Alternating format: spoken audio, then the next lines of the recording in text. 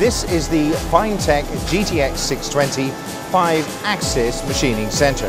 Now, if we have a look inside the machine, we can have a look at a few of its features. Firstly, we can see this is a moving column design with a tilt table. So it's a trunnion type 5-axis machine. Now, this tilt table will give you plus 110 and minus 45 degrees of travel. So it's perfectly suited for aerospace components and also complex automotive components. Now, additionally, if we look at the whole machine, we can see it's also very compact. So for your workshop, this is the perfect machine for small batch production of complex parts.